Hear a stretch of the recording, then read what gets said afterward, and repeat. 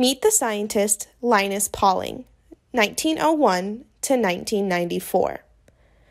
Do you know that different cells have certain unique proteins that have unique jobs? Muscles have proteins that contract, enabling the muscle cell to contract. Pancreas cells have the protein insulin, which regulates blood sugar levels. Certain cells in the part of the brain called the hypothalamus make small unique proteins that trigger the release of pituitary hormones. There are proteins in nerve cells that work to create new contact points between nerve cells that store your memories. How many other examples can you think of cells with specific proteins? A British journal included only Linus Pauling and Einstein from the 20th century in their list of greatest scientists in the history of the world. As you will see, Linus made major discoveries about chemical bonding and the structure of proteins. Pretty heavy stuff for a high school dropout. He didn't drop out because school was too hard. For him, school was too easy.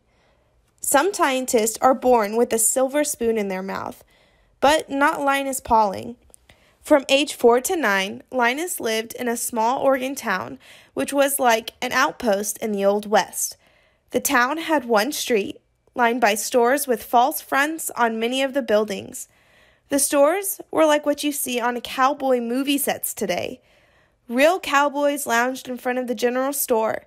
Real Indians camped on the edge of town. His father, Herman, was a self-taught pharmacist and medicine man. He ran a drugstore in town.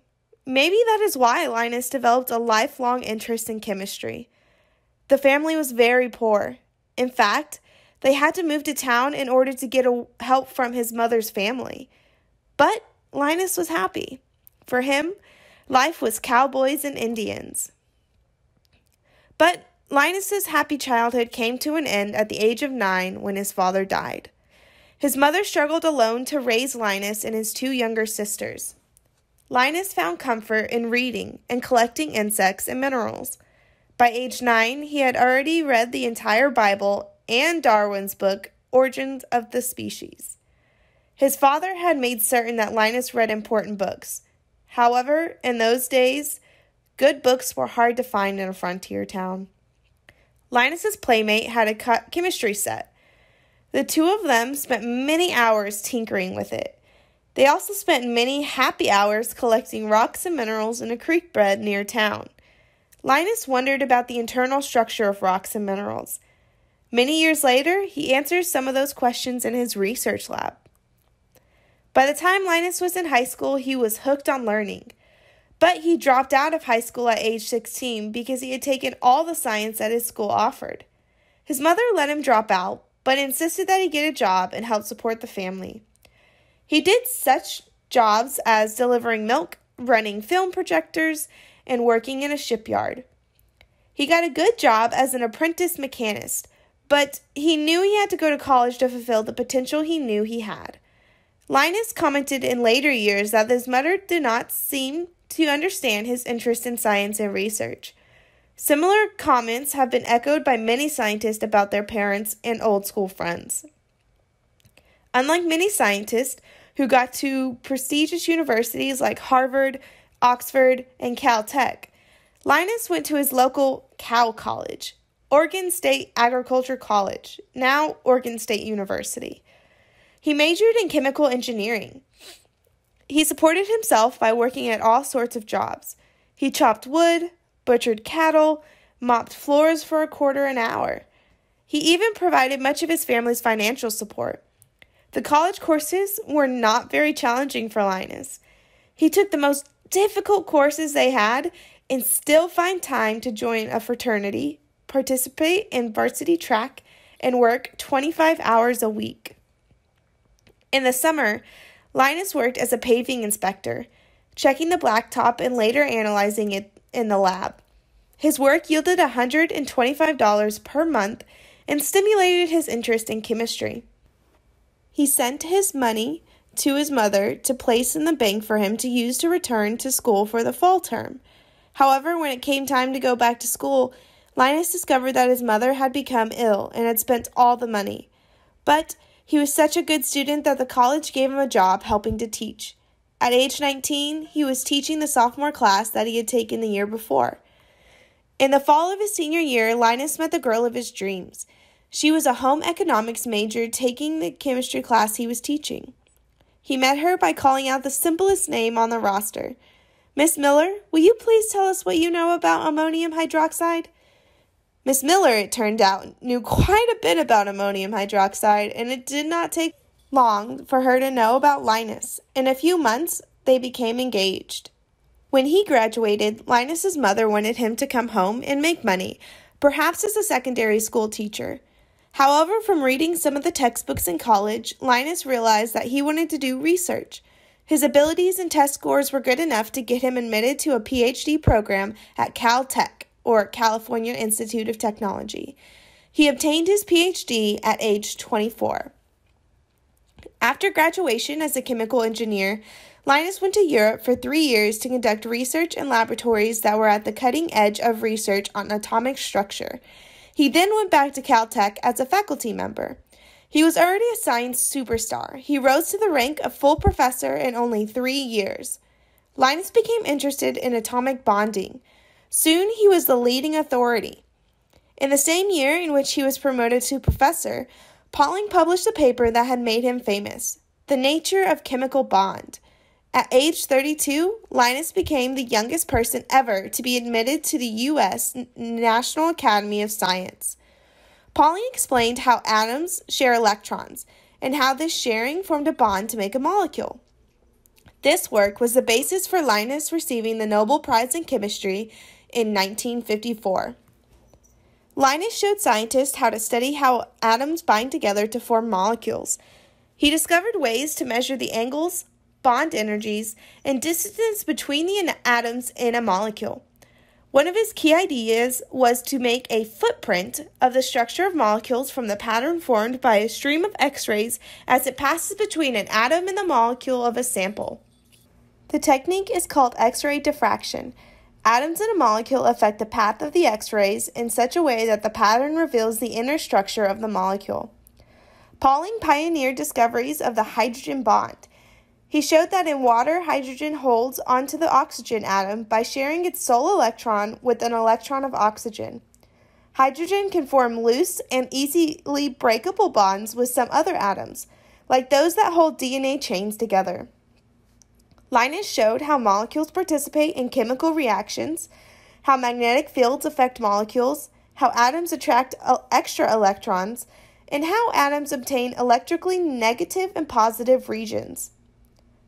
Early on, Linus's main interest was on how chemical bonds create the structure of proteins. He knew that the structure of any given protein depended on its environment.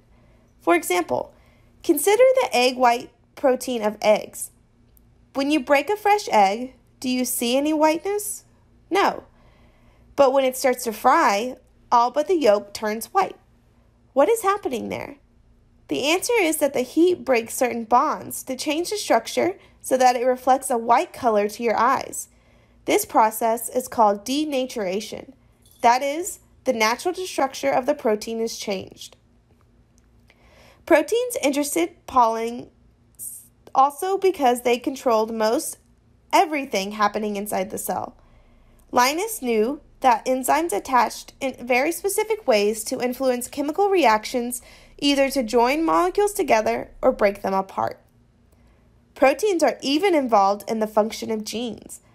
Other kinds of proteins are anchored in eukaryotic cell membranes and influence cell-to-cell interactions.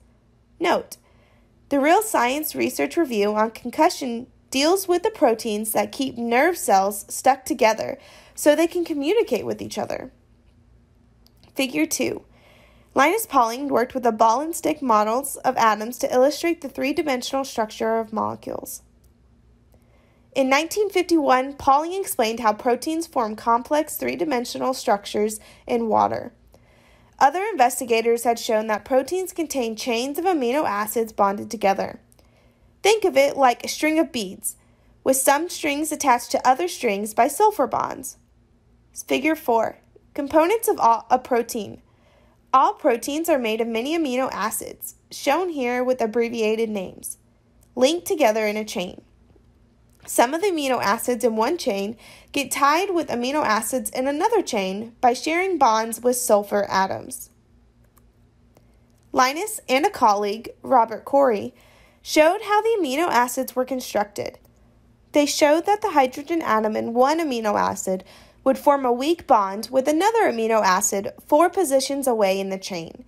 This bonding twists the chain into a coil, like a coiled telephone wire. The twist is right to left, creating a secondary structure that is called an alpha helix.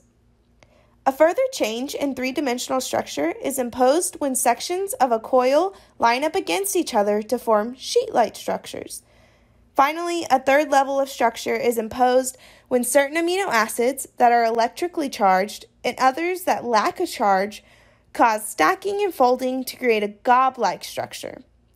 The three-dimensional structure has pockets and protrusions of various surface electrical charges that govern how the protein interacts with other molecules.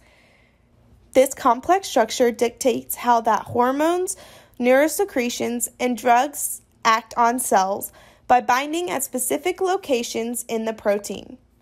Figure 5. Linus showed that hydrogen bonds force amino acid chains to coil like a telephone cord. These then fold upon each other to form a glob surrounded by water and other chemicals. These monumental discoveries were not enough for Pauling.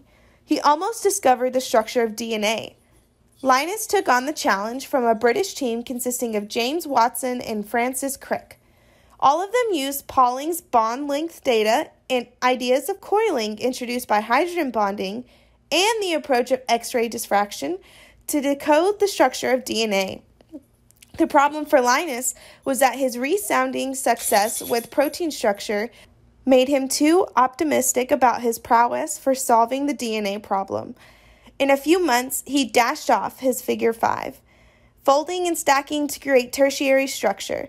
Conclusion that DNA was a triple helix, a serious mistake. He apparently found that it took him some 15 years to unravel protein structure. He would not have made this mistake if he had seen the DNA x-rays that the British group had. He had asked to see them, but they would not share their pictures with him. In their famous book, The Double Helix, Watson and Crick described the race to be the first to DNA structure and in process genes. They freely admit that the race was with Linus, and they used his explanation of chemical bonding as the basis for arriving at the correct structure of DNA. One reason for Linus Pauling's lifetime of success is explained by an exchange he had with a high school student. "How do you get so many great ideas?" the student asked. Linus replied, "To get good ideas, the important thing is to have lots of ideas." He believed that if you were wrong, some smart scientist would soon show the idea to be wrong. This, of course, happened to him, because he was wrong about the structure of DNA. But if you are right, you may have an idea that nobody else would have thought of. Pauling got that right for the hydrogen bonding and protein structure.